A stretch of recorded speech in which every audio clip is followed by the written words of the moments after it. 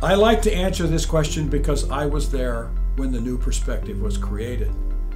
My professor, James D.G. Dunn, gave the famous lecture at Manchester University called The New Perspective on Paul.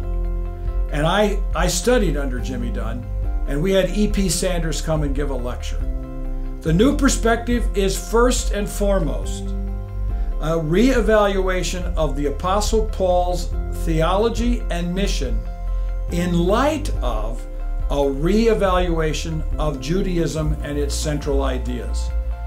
Frankly, far too often in the old perspective, Judaism had become a works-based righteousness, a works-based religion where people were striving to earn favor with God.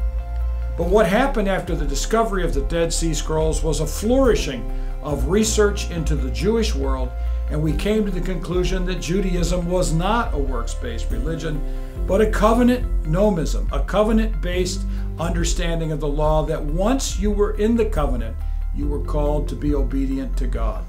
This changes how Paul is understood, and I'm excited about the opportunity to study the New Testament and the theology of Paul in the wake of our rediscovery of the very essence of Judaism.